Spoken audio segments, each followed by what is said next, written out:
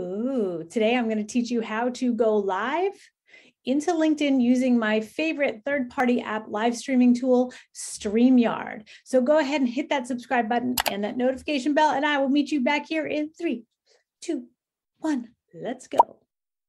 And we're back. Well, you want to go live in LinkedIn, and I want that for you too. But the first thing you have to do is get LinkedIn Live approval. So if you're here wanting to know how to go live in LinkedIn using StreamYard and you haven't been approved yet, I want you to pop back, watch last week's video where I tell you all about how to get approved for LinkedIn. Yeah, I'm meta that way.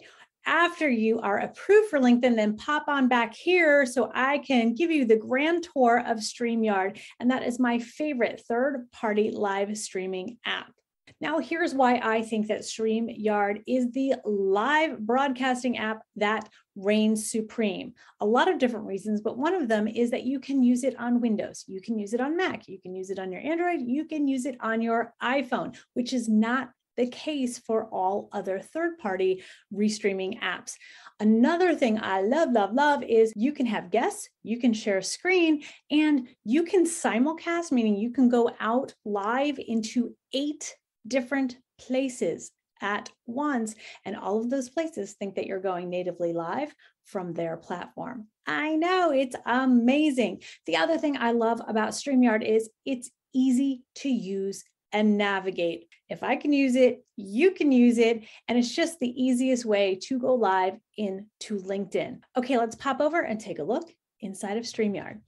Now, the first thing you want to do is make sure that you are logged into your LinkedIn. I have my LinkedIn account open, right? And so you want to make sure that your LinkedIn account is open, especially if this is the first time that you're hooking up StreamYard. Then we want to hop on over to StreamYard. Now I'm logged in. If you're just signing up, obviously you'll need to get an account. I'd love for you to get an account through me because they send me to Hawaii. They give me a new surfboard. No, I'm just kidding. I get a credit. But if you scroll down to the description, please buy your StreamYard through me. Now, once you're in, you have your accounts all set up. This is it. This is the whole navigation, which is why I said it's super easy. We're just going to go over a few of these. We're not going to do them all for today, but the first thing you would want to do is set up your destinations. Now you can see I have a lot of different destinations, right? I have my Facebook profile, Facebook page. I have a bunch of Facebook groups so that I can go live in there, and LinkedIn. Oh yeah, you can go live into YouTube as well. But if this were not hooked up, you would want to add a destination. You add the destination and you can pick your LinkedIn page or your LinkedIn profile. And then you would go through hitting one of those. Mine is already hooked up, but this is great to show you. If you do not have approval, you can apply for approval right here through StreamYard. Now, I already have approval, so I'm going to connect to LinkedIn. It brings you in, you go, it will lead you through all of the steps. When you're ready to broadcast into LinkedIn, you would come back to your broadcast, right? And you would create a broadcast. New broadcast, or you could upload, again, especially in LinkedIn, it's not crucial that you're going live, but you can upload your pre-recorded videos here as well. So you want to hit new broadcast, and then we want to say, oh, I'm going live here. Now I can go live right away, or I can schedule a live, at which point it goes into LinkedIn and says, oh, Tracy's going to be live at this time. I'm a big fan of scheduling my lives because it gives people a little bit of time, and I can drive people to it and say like, hey, I'm going live later. So you would give it a title, test title. I usually repeat the test title here it doesn't show up all the time when you're live. So test title again. And of course, we mean this is like a killer hook, or what I like to call my scroll stopping description, right? You want to stop people in their scroll because the first thing they're going to see is the copy.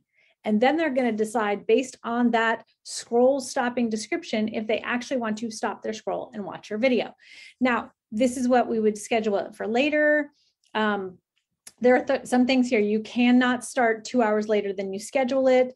You cannot start it more than 15 minutes early. And it does not support editing the start time once it creates, meaning it's not going to cut off the front if you just start babbling or something like that. So just know that you can upload a thumbnail image. That's what we would do here. You would pull it in from somewhere else and then size it. And then you would set the time and you would create your broadcast. And when you're ready to go live, you come back into your studio. Now, why is this important? Because you can't go live from LinkedIn. So you have to go live from a third-party app, which is why we're doing StreamYard today. So you would enter into the studio. So now let's navigate the studio and all the things you can and then can't do inside of here. Allow it to use it. There it is. I do put my name up there, and you'll see why later. I say the grand dame of all things video. You can put in whatever you want. So now we're entering the studio. Did you see how I did that? In order to actually go live, you have to add yourself to the stream. Now I'm ready to go live. I'm going to go, I'm here, but there's some other things you can do, right? You could just leave it, go. StreamYard live show. Yes, we don't want to do that though. So come on over with me to banners, right? So we want to shut off, I guess this is a Brandon. So we want to turn off the branding, right? So we're going to hide that. So if I hit it, it comes back and hide it. Now, this is their overlay. You can create your own. When I was doing a challenge, I had day one come up and I had it come up over a graphic, right? You can add as many overlays as you need to, and you can have them come up. It's like live broadcasting, which is why I like it so much. And then you can do countdowns. Please don't do countdowns. Unless it's like a 15-second countdown or something like that. People hate countdowns. Go back and watch last week's video. I tell you all about it. Please don't do that. Just go live. That's what they're waiting for. But you can also upload other video clips. So if you wanted to show something or display something, you can bring that up and share your screen, which is what you do all down here. Now, again, you can put in your branding colors. You can put your logos. You can put pictures, but you can only do that with the paid accounts. And so that's the difference between free, you have their branding up there, and having a paid account where you can put your own branding up there. Now, these are your overlays and your branding. Then we go to banners. This is what I mean. If we were talking about, you can preset these. These are your banners, and I'll show you what that looks like. Again, these are branded, right? So I'm showing all of the things that come with one of my programs here. It's a live video launchpad, but I put all of these in, right? And then you can go through while you're talking and hit them. And that's what, this is such a nice way to do an interactive live that looks professional. And so those are your banners, and you can set those ahead of time. Again, you can come into your studio, set all of that up, set all your branding up, you're ready to go, and then you can leave the studio and come back when you're ready for your live. Last thing I want to show you here, you do have a private chat if you had guests. I'll get to that in a second, but here are your comments. Now, all of your comments come into this one place. So if you're live on LinkedIn and you're live on YouTube and you're live on Facebook, all of these are going to come directly into this one place. Now StreamYard requires that people give them permission to show their names. It's not doing anything else. It's not collecting data. All it's saying is you give StreamYard permission to show Tracy your name. So if they don't click that, and that'll be up in your little description, it just says YouTube user or LinkedIn user or Facebook user. And I play with it. I'm like, hello, Facebook user, thanks so much. And generally someone will say, oh, it's me, Jennifer, right? And so don't worry about that so much. The big point here, the great thing is that you get to see all of the comments in one place. Again, something unique to StreamYard that is really, really beneficial if you're going live. You're streaming into multiple places at once. So all of your comments will come into here. Now you can invite a guest, and it's so easy. You can do it again ahead of time. So if you know that you're interviewing someone, and again, you don't even have to do this live. If you wanted to pre-record an interview with someone, then put it up into StreamYard and go into LinkedIn, you could do that. So that's, again, you can record your videos, you can reuse your videos, but you would invite a guest right here. And I'm hoping my little pop-up comes, but you can invite a guest, and there is the link. All they have to do is follow the directions and follow the link. It's that easy. So again, you can go in here and invite people. You can have up to 8 people, and then you can choose how you're seeing those people. So there's no one on here with me, but if there were, then we'd be side to side. This would be side to side, and I could have something branded behind me. If there's a lot of us, but I want to be the main speaker. That's a spotlight view, right? There's so many different ways you can share a screen. And again, here, if I want to come in and share a screen with you, you can share screen. Again, you can share an entire screen, you can share a window, you can share an entire Chrome tab, right? If I wanted to share my YouTube script notes, I would just share it and it comes up on screen and I can do next to it. Again, we can do it like this. We can do it full screen. This is where these come in. Oh, I'm back. I'm not sharing anymore. Now I'm sharing again. There's so many different ways. I can go back to my banners. I could have something else come up or I could take it off, right? And so it's that easy. What I want to encourage you to do is play. Like with anything else, it's really important to play. So again, if we came back here, what should I be talking about? Oh, let's see, broadcast upcoming past. Oh, destinations, simply record. We did that. Title, description, schedule for later. We did all of those. Choose your camera, the audio. You can use the green screen options. There's settings for everything. Hotkeys, layouts, virtual backgrounds, right?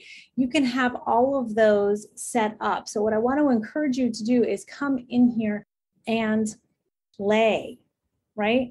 So now if we plan this, we're not going to go live until later. We're going to leave the studio, right? So we would come back, if we want to come back in, we would come here to enter the studio. But what I do want to show you is you have past videos as well. These are all of my past videos. Now I have a pro account, and so it records all of my videos in 1080. You can't live stream in anything bigger than 1080 because of Facebook and LinkedIn, their requirements are 720.